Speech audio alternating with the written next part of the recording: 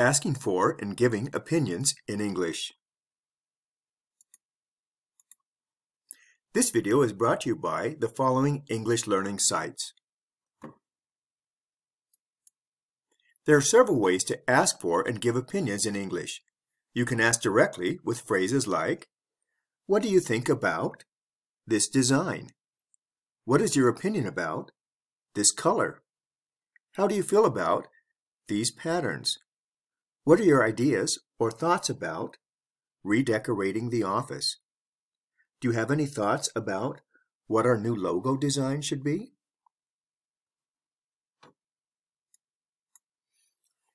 Nouns and gerunds. The preposition about can be followed by a simple object, noun, or a gerund, verb ing, indicating an action. For example, what's your opinion about robots? What do you think about skydiving? How do you feel about donating to charity? Sometimes gerunds can have objects of their own. Bringing up a topic. Sometimes you can state the topic or give your own opinion before asking others about theirs.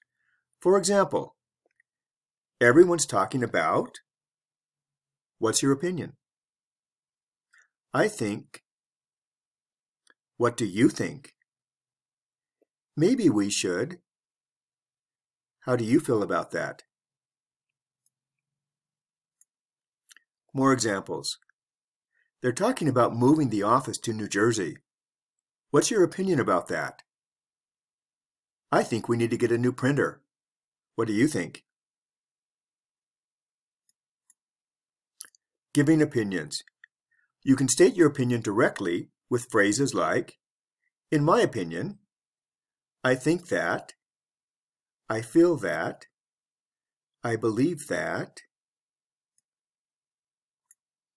The main sentence, "I think" or "feel," can be followed by that and a new subject. For example, "I think that we should buy a new computer." She feels that we made a big mistake. We believe that sales will improve next year. The word "that" is often omitted. I think we should buy a new computer. We believe sales will improve next year. Negative opinions. Negative opinions are a little tricky in English. We usually put the negative word before think or feel, not before the opinion itself. For example, I don't think she will come to the party. He doesn't feel that we should cancel the event. In many languages, it is common to say something like, I think that she will not come to the party. He feels that we should not cancel the event. While these sentences are not incorrect and they make sense logically, they are not as common in English. Supporting your opinions. It's not good to just state your opinion and walk away. After you have given your opinion, tell why you think or feel the way you do.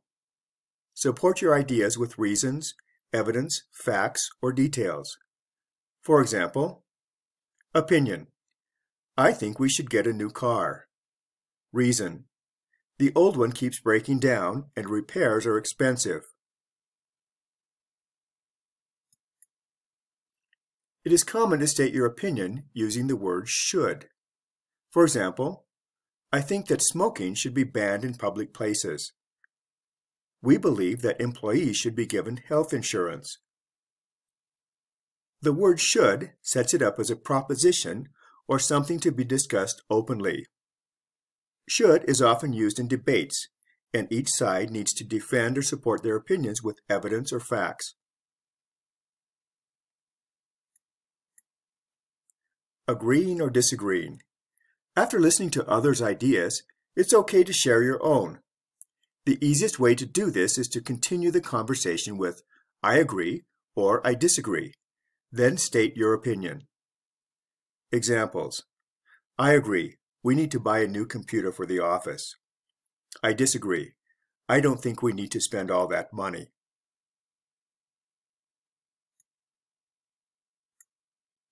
Other ways to agree or disagree. Expressing agreement. Good idea. I think that's a good idea. Sounds good. That sounds like a good idea. Expressing disagreement. I'm sorry, but I don't agree with you. I don't think that's such a good idea. I'm afraid I have to disagree. Don't forget to support your ideas. Tell why you agree or disagree. Your turn. Practice asking for and giving opinions with your partner. Here are some sample topics. What do you think about online classes? Discuss your ideas about buying a big-ticket item, like a computer, refrigerator, boat, car, dishwasher. Should smoking be outlawed? What's your opinion of a current politician?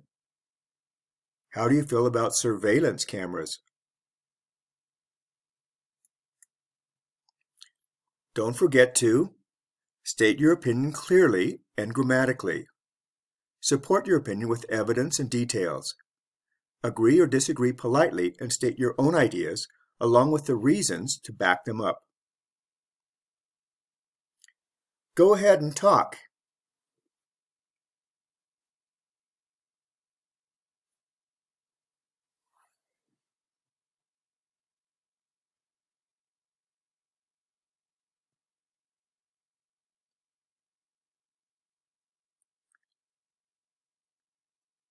Feel free to pause the video if you'd like more time for conversation.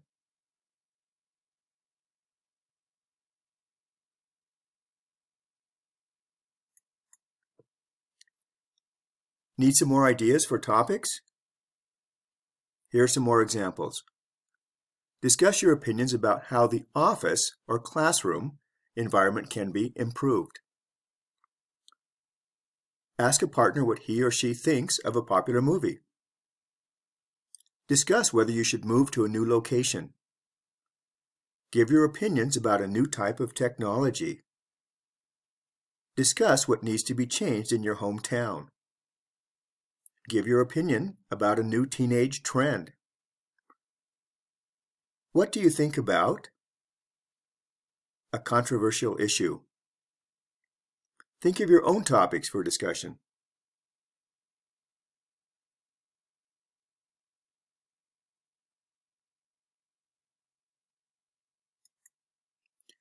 Time to talk.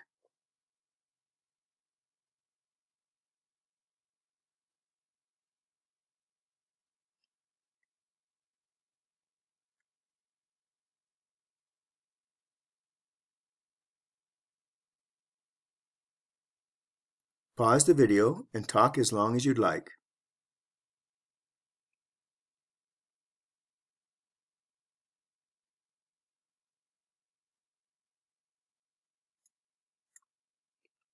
Hope you enjoyed this. Don't forget to subscribe and give a thumbs up in the comment section if you like this video. And please remember to send us your ideas for our next one.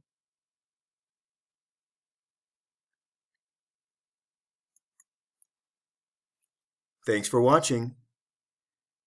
Check out our websites for more information on learning and using English.